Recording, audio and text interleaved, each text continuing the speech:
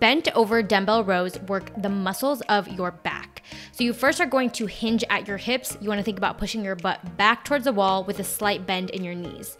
Start with your arms straight down towards the ground, and then you're gonna think about pulling and driving through your elbows up and back. So not straight up, but up and back towards your hips.